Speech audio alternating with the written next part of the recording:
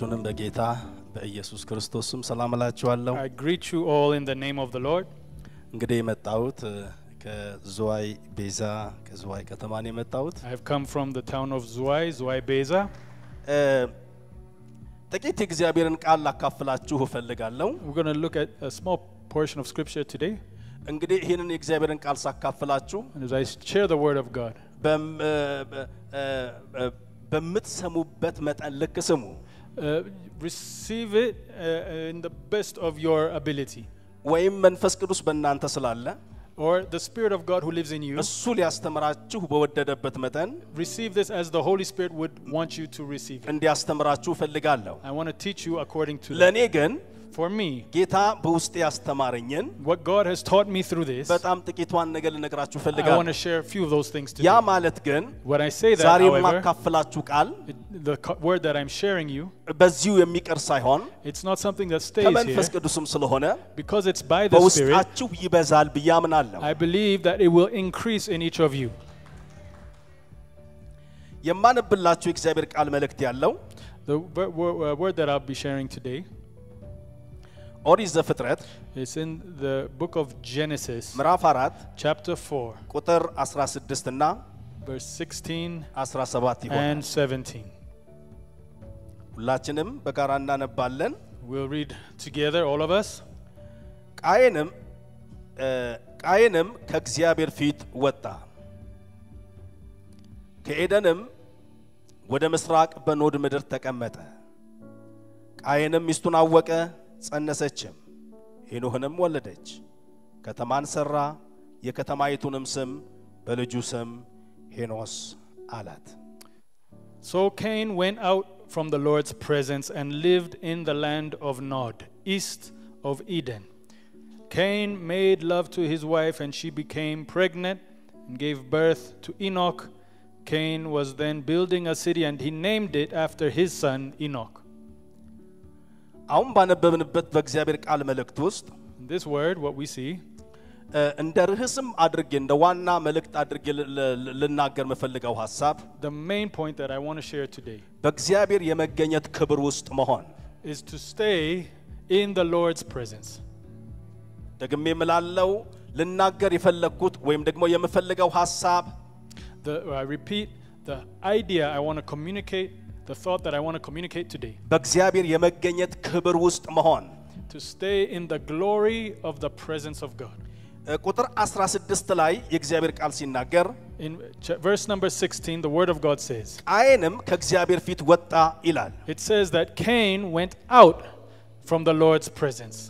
አዲሱ መደበኛ ትርጉም የአማርኛችን አዲሱ መደበኛችን ትርጉም የሚናገረው ቃየንም ይልና ከእግዚአብሔር ክብር ወይም ደግሞ ከእግዚአብሔር ህልውና ውስጥ ወጣ ብሎ ነው የሚለው Other translation says that Cain left the glory of God. እኔ ልምፈልገው ነገር What I want to say today, በእግዚአብሔር ህልውና ውስጥ to stay in the presence of መሆን God. To stay in the presence መሆን of God. Stay. መቆም Stay there. መቀመጥ Sit there. መዋል Spend your time ማደር there. Spend the night there. አሜን Amen. ይሄ ነው ትልቁ መልእክቴ This is my message. ክብር ለአምላካችን ለእግዚአብሔር Praise the ይሁን name of the Lord. ብዙዎቻችን እንደምናውቀው As many of us are aware, ይሄንን የዘፍጥረት መጽሐፍ ምዕራፍ 4ን Genesis chapter 4, ብዙዎቻችን በታሪክ እናውቀዋለን many of us know and understand this. አንድ ታሪክ አለ There is a story ስለ አቤልና ስለ ቃየን about Abel and Cain. በዚያ ክፍል ውስጥ In that chapter, እግዚአብሔር God ለሁለቱም አንድ ጥያቄ ጠየቃቸው asked both of them the same question. የጠየቃቸው ጥያቄ The question that he asked, ሁለቱም መስዋዕት እንዲያቀርቡለት ነው bring me an offering. አቤልንም ቃየንንም Both Cain and Abel, ከሚያመርቱበት ከሚሰሩበት ምርት እንዲያመጡለት ፈለገ እግዚአብሔር to bring from the work of your hands. መስዋዕት ስለፈለገ He wanted an offering. ይሄ እግዚአብሔር መስዋዕት የፈለገበት ምክንያት The reason he wanted an offering, ብዙዎቻችሁ እንደምታውቁት በብሉይ ኪዳን because as we know in the Old እግዚአብሔር Testament, ከሕዝቡ ጋር መገናኘት የሚፈልግበት God is a መንገድ God who wants to fellowship with his people. አንዱ One of the ways he does this መስዋዕትን በማቅረብ ነው is through sacrifice and offerings. በአዲስ ኪዳን የተለየ ቢሆንም In the New Testament, በክርስቶስ ኢየሱስ the Christ Jesus ለአንድና ለመጨረሻ ጊዜ እግዚአብሔር በክርስቶስ ኢየሱስ እንደተገናኘን መጽሐፍ ቅዱስ ይነግረናል አዲስ ኪዳን has become the sacrifice that was offered once and for all. በብሉይ ኪዳን In the Old Testament, እግዚአብሔር ከሕዝቡ ጋር የሚገናኝበት መንገድ the way God met with his አንዱ people, መስዋዕት ነው one of them is through this sacrificial ይህንን offering. በደንብ ለማወቅ ከፈለግን And to understand and know this, እንደ ጥሩ ምሳሌ ሊሆንልን የሚችለው a good example of this አብርሃም ይሆናል is the story of Abraham. አብርሃም እግዚአብሔር ከጠራው በኋላ After God called Abraham, ከነበረበት ምድርና ሀገር he came out of the land. ውጣ ካለው በኋላ After God told him to leave, ቃል ኪዳንን አደረገለት he made a covenant with him ሊባርከው እንደሚችል that he would bless him. አብርሃምም እሺ ብሎ ከወጣ በኋላ After Abraham agreed and left, እንደተናገረው እግዚአብሔርን ባረከው God blessed him.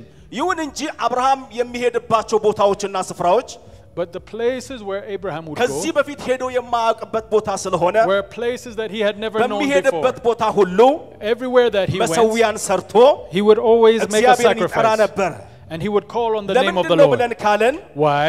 አንዱ ከእግዚአብሔር ጋር የሚገናኝበት መስመር እሱ ስለሆነ Because that sacrifice became a contact point for God and man. ዛሬም Today, ከእግዚአብሔር ጋር from God, የማያቋርጥ ግንኙነት መፍጠር ከፈለግን if we want to have an unbroken አንድና አንድ fellowship ነገር with God, ልናደርግ ይገባናል there is something that we must be mindful of. እርሱም በእግዚአብሔር ፊት መሰዊያን መስራት ነው It is to prepare an altar for the የኔና Lord. የእናንተ መሰዊያ The altar that we የተለየ prepare, መሰዊያ አይደለም it's not a different kind of በእግዚአብሔር altar. ፊት የማያቋርጥ አምልኮ It is an altar of worship. በእግዚአብሔር ፊት የማያቋርጥ ጸሎት When we pray and sacrifice our በእግዚአብሔር worship ፊት unto God, የማያቋርጥ የእግዚአብሔር ቃል ጥናት the spending time with God and giving Him priority, በግል ቢሆን እንደ ግሩፕ either both personally and together as a group. ከእግዚአብሔር ጋር ግንኙነት ልናደርግ ይገባናል We all need to spend time with Him. ይህንን ስናደርግ When we do this, የእግዚአብሔር ክብር the glory of ወደ God ህይወታችን ይመጣል will come to our lives. ይህንን ስናደርግ When we do this, ያልተጠባበቅነውን we will receive the unexpected. ስራ እግዚአብሔር በህይወታችን ይሰራል God will do unexpected things in our lives.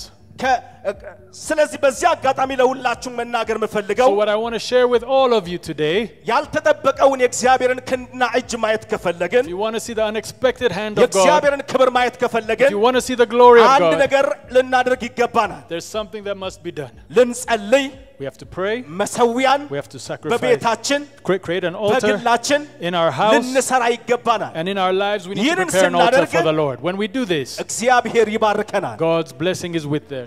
አሜን Amen. አቤልና ቃየል በተጠየቁት መሰረት When we look at the story of Cain and Abel, መስዋዕትን አቀረቡ they brought sacrifice for the ሌላው Lord. ታሪክ እንደነበረ ይሁንና We leave that story aside. ሁለቱም በእግዚአብሔር ፊት መስዋዕት አቀረቡ Both of them presented their offering. እግዚአብሔር የአቤልን መስዋዕት ተቀበለ God received the sacrifice of Abel. በኋላ ግን Afterwards, ቃየል ቀናበት Cain became jealous, ከዛ በኋላ አቤልን ገደለ and he killed his brother. እግዚአብሔር God የአቤልን መስዋዕት የተቀበለበት ምክንያት is the reason why God accepted the offering of Abel. ብዙዎቻችን እንደምናውቀው As we all know, አቤል በንጹህ ፍቅር Abel presented that offering በቅንነት with pure heart, በታዛዥነት መንፈስ in obedience. ነው መስዋዕቱን ያቀረበው He presented his offering with the love of the በጌታ ፊት heart. ነግራችኋለሁ I want to tell you today, አምልኳችን our worship, ጸሎታችን our prayer, ከእግዚአብሔር ጋር ያለን ህብረት the fellowship we have with God, በቅንነት in purity of motive, በፍቅር ላይ in love, የተመሰረተ if it's founded on these things, ከሆነ እግዚአብሔር ክብሩን በህይወታችን ይገልጣል God will reveal His glory in our lives.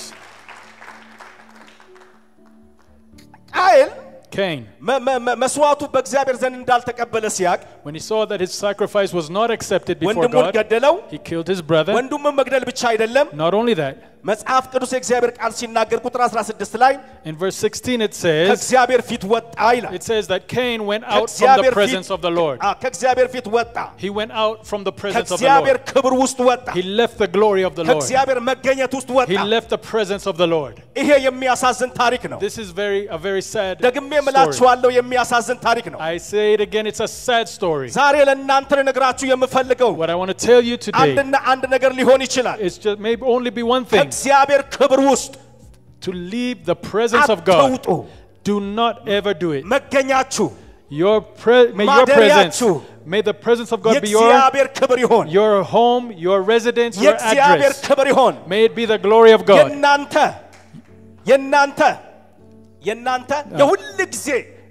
Your everlasting address for your blessing and your success. It's found in the presence of God. Your victory, it's in the presence of God. Your resurrection, it's in the presence of God.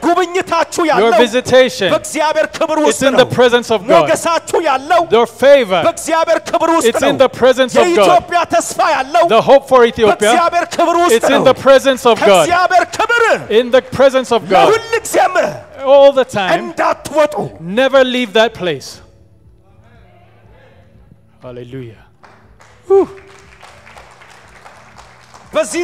In this time, the presence of God, there's many things that cause us to exit the presence of God. One could be media, the things that we hear, what we see. Maybe problems in the home. My brothers and sisters, in our lives and in our families, so whatever challenge we may be facing, don't look at those things. Don't look at them. Put above all things, for whatever challenge we're facing, whatever difficulty, whatever darkness we are in, the thing that causes us to forget those things is the glory of God. It's the presence of God. It is the glory of God. It is the glory of God. So seek the glory of God. Stay in the glory of God. Don't leave the presence of God. Amen. Amen. To leave the presence of God, there is a price. There is a price. There's a cost to be paid to leave the presence of God. There is a cost to missing the presence of God. May the Lord help us. Just lift your hands. Say, God, help me to never leave your presence. To never leave your presence. Help me. Help me. Help me. Please help me. Amen. Amen. Hallelujah. After Cain left the presence of God, he went, as the Bible tells us here, to a land called Nod. I'm sure you've read this story. He stayed in a place called Nod. When we see the scriptures, this word nod, when it's translated, it means restlessness. Restlessness. Mankaratet. Wandering around. Wandering and restlessness. When we leave the presence of God, when Cain left the presence of God, look where he landed up. His life, his situation, it was in a very complicated place. My brothers and sisters, then when things were going well, በእግዚአብሔር ክብር ውስጥ ስለነበረ when he was in the presence of God, የሚሰማው ስሜት I'm sure the presence, እግዚአብሔራዊ የሆነ ስሜት ነበር። as long as you're in the presence of God, you have አሁን ግን ከክብሩ ከወጣ በኋላ the feeling of heaven and the feeling of God's presence.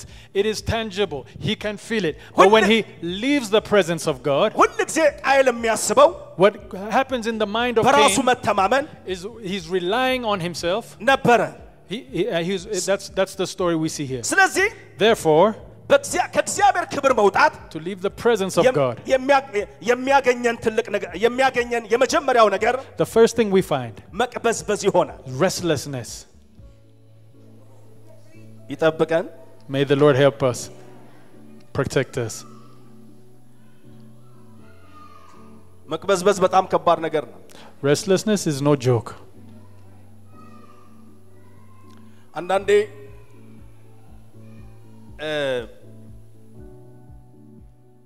ስንታይ ወይም ደግሞ ሰዎች ሲያዩን ሰዎች ሲመለከቱ ሰዎች ሲያዩን ወይም ደግሞ በዙሪያችን ያለውን ነገር ሲመለከቱ ሁሉ ነገር ተሟልቶልን ሲታይ ያረፍን ይመስላል። Sometimes when people look at us and it seems like everything is okay, we give the appearance that we're doing good. ነገር ግን ከእግዚአብሔር ክብር ስንጎድን, but when we are removed from the presence of God, ውጫችን ሲታይ even our outside appearance, መልካም የሚመስል the thing that looks so good, ሁሉ ነገራችን ሲታይ, when everything is observed about our life, it may look good on the outside, በነፍሳችን ውስጥ ግን but in our hearts, እጅግ በጣም እረፍት የሌለው ህይወት ነው የምንኖረው። we are living a life of restlessness. ስለዚህ ወንድሞችና እህቶቼ, so my brothers and sisters, ከእግዚአብሔር ክብር ላለመውጣት stay in the presence of ዛሬ God. በእግዚአብሔር ፊት ልንወስን ይገባናል። Let us decide today to stay in the ሁልጊዜ presence. ማደሪያችን እግዚአብሔር ክብር ይሆን። May our residence always be in his presence. ሁለተኛው የምንመለከተው ነገር, the next thing that we see here, Cain, እንዲህ ነው የሆነው። this happened to Cain. ቃየንም ሚስቱን አወቀ ይላል። It says Cain made love to his wife. ሁለተኛው የምንመለከተው ነገር በጣም በአንድ በኩል ደስ የሚል ይመስላል። It seems good what's happening here. ይመስላል። ምክንያቱም ልጅን የሚጠላ ሰው የለም። Because she became pregnant, gave birth to a son. It looks good. To have a child is good. ሁላችንም ልጆች እንዲኖረን እንፈልጋለን። We all want to have children. ጤናማ ቤተሰብ እንዲኖረን እንፈልጋለን። We all desire to have a family. ይሄ የሁላችንም ምኞትና ጸሎት ነው። This is all of our desires and our ይሄም prayers. ደግሞ ይሁንልን። And may God bless us with families. ነገር ግን የእግዚአብሔር ክብር በሌለበት, but if the presence of God is not a party to that, ልጆች ቢኖሩን, even if we have children, የእግዚአብሔር ክብር በሌለበት, if the presence of God is not there, ምናልባትም ቆንጆ ሚስት ቢኖረን, even if we have a beautiful wife, የእግዚአብሔር ክብር በሌለበት, if the glory of God is not there, ቆንጆ ባል ቢኖረን, if we have a wonderful husband, ባልም ያስፈልጋል, you need a husband, ያስፈልጋል, you need a wife, ነገር ግን ክብር ከሌለ, but if it does not have the glory of God ክብር on ሊሆንልን አይችልም። it cannot be good for us, ለኔና ለናንተ, for you and I, ለትዳራችን ቢሆን ለልጆቻችን, for our families, ክብር ሊሆንልን የሚችለው the thing that brings glory to የእግዚአብሔር ክብር ብቻ ነው። to our families is the glory and the presence of God. አሜን። Amen. ሌላው የምንመለከተው ነገር, the other thing we see, ቃየል በዚህ ብቻ አላበቃም። Cain did not stop there. መጽሐፍ እንደሚነግረን ከተማን ሰራ ደግሞ ይላል። It says that he built a city. የሚገርም ነገር ነው። Amazing. ይሄ መልካም ነገር ይመስላል። It's good to build a city. ለካ ይቻላል። You can build a ሰው city. ከእግዚአብሔር ክብር ጎድሎ, people without the glory ሰው of God, ከእግዚአብሔር ክብር ወጥቶ, far from the presence of God, ከተማን, building a city, ሀገርን, nation, ሌላም ነገር you can build a lot of things. መስራት ይችላል። So many things can be built. ነገር ግን But እነዚህ ሁሉ ነገሮች አስፈላጊ ቢሆኑም, even though all these things are necessary, ከሁሉ የሚበልጠው ግን what is above all of የእግዚአብሔር these ክብር ነው። is the glory of God. የእግዚአብሔር ክብር ነው። Is the presence of God. የእግዚአብሔር ክብር ነው። Is the glory of God. በዚህ አጋጣሚ ምነግራችሁ, What I want to tell you today, ትልቅ ፕሮጀክት ያላችሁ, some of you may have a big ቆንጆ project, ቤት ያላችሁ, you have a great project, ቆንጆ ቤትም ለመስራት እየተዘጋጃችሁ you could ያላችሁ, be even building a great እንኳን house. እግዚአብሔር ረዳችሁ። Praise God that He has helped you to build a ነገር ግን house. ልነግራችሁ የምፈልገው But what I ነገር, want to tell you today, በቤታችሁ to put your confidence in your የእግዚአብሔር house, ክብር ካልመጣ, without the presence of God, ቤታችሁን የእግዚአብሔር ክብር ካልሞላው, if the glory does not fill that house, ወንድሞቼና እህቶቼ My brothers and sisters, ልንሆን የምንችለው። you cannot get anywhere without His ስለዚህ presence. በዚህ አጋጣሚ ልመርቃችሁ፣ So if I bless you, ቤታችሁን የእግዚአብሔር ክብር ይሙላው። so my advice today is to make sure your house is filled with the glory of God. ከዚህ ክብር አትውጡ። Don't leave the glory of God behind. የምትሰሩት ስራ The work that you do, የእጆቻችሁ ስራ the work of your hands, እያንዳንዱ ነገራችሁ everything about your life, በእግዚአብሔር ክብር የተሞላ ይሁን may it be filled with the glory of God. የእናንተ ቤት ክብር May the glory of God's glory, የእግዚአብሔር ክብር ይሁን may the glory of your house be God's glory. የእናንተ ቤት ክብር Your house glory, የእግዚአብሔር ክብር ይሁን may it be from the glory of God. Hallelujah. ቃየል የሚገርመኝ What the thing about Cain that's amazing here, ቤት ሰራ ይላል it says he built a house. ከተማ ሰራ ነው He didn't build a house, he built a city. ግን ምን ያደርጋል What good is that የእግዚአብሔር ክብር ጎድሎት if it doesn't have the glory of God? Hallelujah.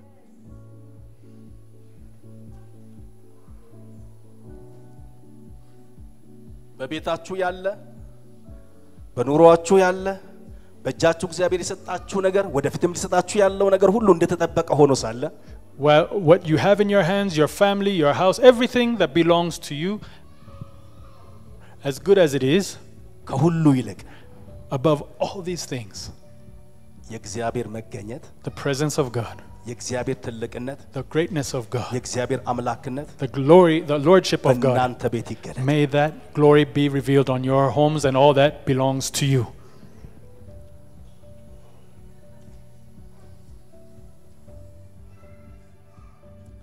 የመጨረሻው Lastly, ይሄም መልካም ይመስላል this is all good. ከተማን ከሰራ በኋላ ያዕቆብ ማን ነው ቃየል After he built the city, ከተማውን የከተማውን ስም the name of the city, በልጁ ስም he named it after his son. ጠራ Yeah, በልጁ ስም ጠራ he named it after his son. እዚህ ጋር የምንመለከተው ነገር አለ We see something here. ቃየል ውስጥ አንድ ነገር አለ There's something in Cain. ስምና ክብር ይፈልጋል He wants a name and glory. ምክንያቱም ከተማን ከሰራ በኋላ Because after he finished building the city, የሚያልፉ ሰው በአካባቢ የሚያልፉ ሰዎች ሁሉ everyone who comes to that city or passes by, ከተማውን ባዩ ጊዜ whenever they see the city, በልጁ ስም እንዲጠራለት they see that it's named after his son. በልጁ ስም እንዲጠራለት ስምና ክብር ፈልጓል He wanted that city to be known by ከዚህ his son's የምንማረው name. ነገር አለ ወንድሞቼና እህቶቼ Something we learn from this today. ቃየል Cain, ከእግዚአብሔር ክብር ይልቅ more than the glory of የራሱን God, ስምና ክብር እንደፈለገ ነው የምናየው he wants his own name to be glorified. ይሄም በጣም አስቸጋሪ ነገር ነው And this is a great problem. ዛሬም በዚህ ዘመን Today, in this እንደዚሁ time, አይነት ነገር አለ we have the same problem. ከእግዚአብሔር ስም ይልቅ More than the name of God, ከእግዚአብሔር ስም ይልቅ more than God's name, የራሳቸውን ስምና ክብር ቢፈልጉማል to desire our own name. ይሄ ሁሉ ግን All of this, ከእግዚአብሔር ክብር አይበልጥም this is not greater than God's የኔና glory. የናንተ You and I, ስማችንም our name, ክብራችንም our glory, የእግዚአብሔር ክብር ነው may it be His name ለጌታ and ክብር His glory. ታጨበጭቡልኛላችሁ Amen. መልእክቴን ጨርሻለሁ I'm finished. ነገር ግን But ደግሜ ላስታውሳችሁ የምፈልገው ነገር what I want to leave with you today, ከውስጣችሁም እንዲወጣ ማልፈልገው and the ነገር thing I want to never leave your heart today, please, እባካችሁ please, please, ከእግዚአብሔር ክብር ውስጥ stay in the presence of God. መገኘት ውስጥ Stay in the glory of God. አትውጡ Never leave that place. አትውጡ Never leave that በጣም place. እወዳችኋለሁ I love እግዚአብሔር you all. ይባርካችሁ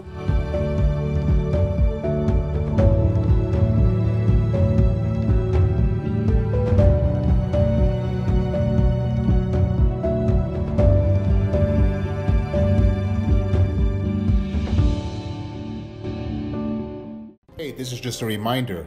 Have you subscribed to our Telegram channel? Not only will you find important announcements, but also access to our daily devotionals, family devotionals, and much, much more. We also want to take this moment to thank you for your generosity and faithfulness throughout the years. Not only is your giving a fragrant and acceptable offering before God, but Paul in 2 Corinthians 9:12 describes it as an expression of ministry. And it is that very ministry that allows us to continue to put our hands to the plow together in the work of reaching people with the message of God's grace and love. You can give through 4 different avenues. You can stop by your nearest commercial bank or Berhan Bank and deposit your offering into the account number on the screen. You can also take advantage of either bank's mobile banking apps. For those of you who have international major credit cards or debit cards, you can give online on our website, bezachurch.org. And you can always stop by our accounting office on the TK building 5th floor, and they will be happy to serve you there. In this extraordinary and unusual season, we appreciate you going out of your way to give.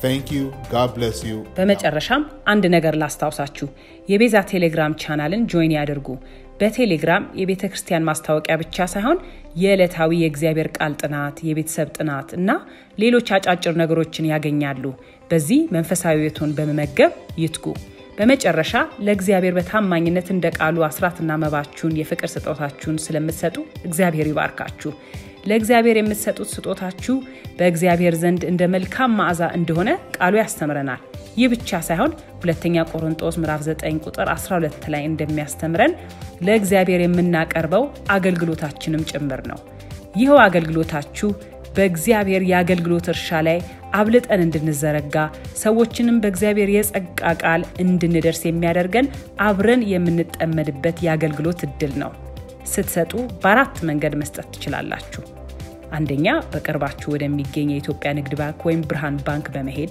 ሁለተኛ በተለይም በዚህ እንግዳ ጊዜ በስልካችሁ በሚገኝ ሞባይል ባንኪንግ አፕ እንድትጠቀሙ አብልጠን እንመክራለን ከኢትዮጵያ ውጪ ላላችሁ ወገኖቻችን ደግሞ በሜጀር ክሬዲት ካርድ ወይም ዴቢት ካርድ በመጠቀም bezachurch.org ድረገጽ ላይ በመሄድ መስጠት ትችላላችሁ በመጨረሻም በቲኬ ኢንተርናሽናል ህንጻ 5ኛ ፎቅ ላይ በሚገኘው የቤዛ ሂሳብ ክፍል በመሄድ ልትሰጡ ትችላላችሁ በዚህ ባልተለመደ እንግዳ በሚመስል ጊዜ ሁሉን አልፋችሁ ለእግዚአብሔር ሥራ ከሌላው ጊዜ አብልጣችሁ ስለተዘረጋችሁ እግዚአብሔር ይባርካችሁ እንወዳችኋለን እግዚአብሔር ይጠብቃችሁ ፊቱንም ያብራላችሁ